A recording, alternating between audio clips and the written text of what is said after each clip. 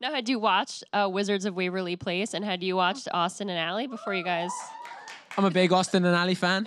Stop. I'm a big Laura Marano fan at the end of the day. So yes, anything Laura does from now on, especially, I will be watching. Even The Perfect Date, I watched The Perfect Date simply for Laura, and I'm sure you guys watched The Perfect Date too and loved it.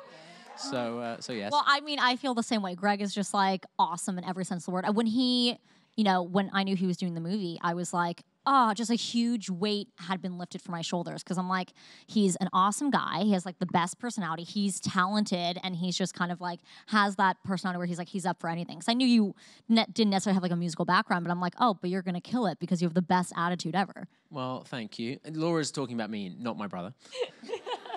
I mean, maybe. But yeah, you just I feel like when the movie is centered around, especially Laura, but when it's centered around two people, you really have to have that trust, and you really have to look at someone and be like, okay, we're going to go on this journey. Not every part of it's going to be great, but we have to have each other's backs throughout this process. And thankfully, Laura and I, had that professional respect for each other, personal respect for each other, and then thankfully, a friendship came of that. So, I always say, to me, the best part of this industry is the friendships I create, and this was a movie that kind of displayed that.